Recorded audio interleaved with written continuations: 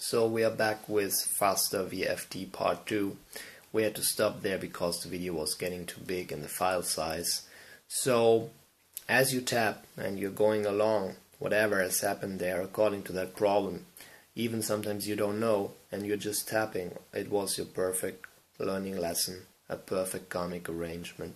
Om yes, om yes, om yes, om yes. Om yes, om yes, om yes, om yes. Om yes, om yes, om yes, om yes. Om yes, om yes, om yes, om yes.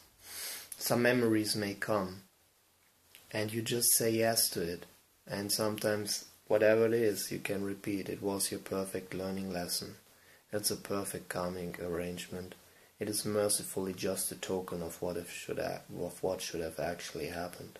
Om yes, om yes, om yes, om yes. Om yes, om yes, om yes, om yes. Shanti.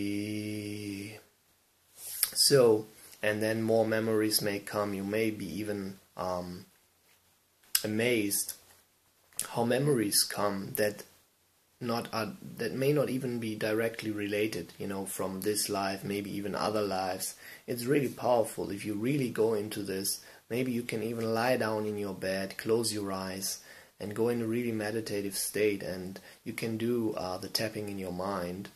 Means you're repeating the words or the om yes while you're actually tapping the points, or you're tapping them in the mind, so you can be more subtle and go more into your memories and release more of the resistance, and you will be amazed how this is working. So please enjoy and be free to be love and serve your supreme beloved Lord.